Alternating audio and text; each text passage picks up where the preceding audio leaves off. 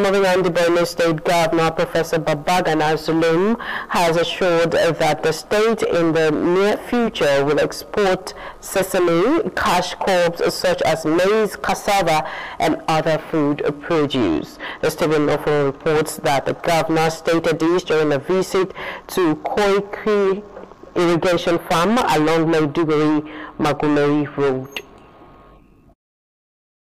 With the increase in the prices of food items nationwide, various state governments have stepped up efforts to ensure that food security is realized in their states.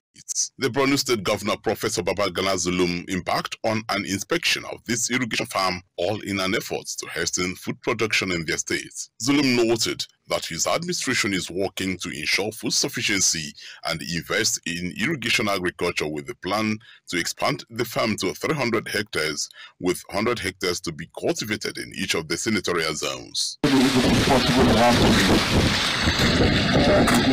100 hectares in southern Borno, and 100 hectares in northern Borno, and 100 hectares in southern Borno Central.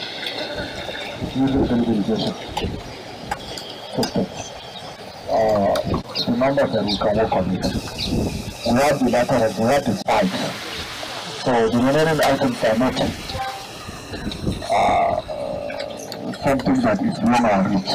He revealed that the Kori irrigation scheme aims to cultivate over 1,092 tons of maize and other crops annually. First, 100 hectares.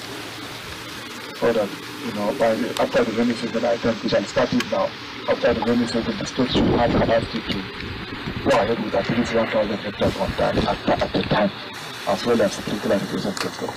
Governor Zulum added that the Kori scheme of 20 hectares, which is the pilot project, aims to produce 364 tons of maize and sesame in one crop cycle.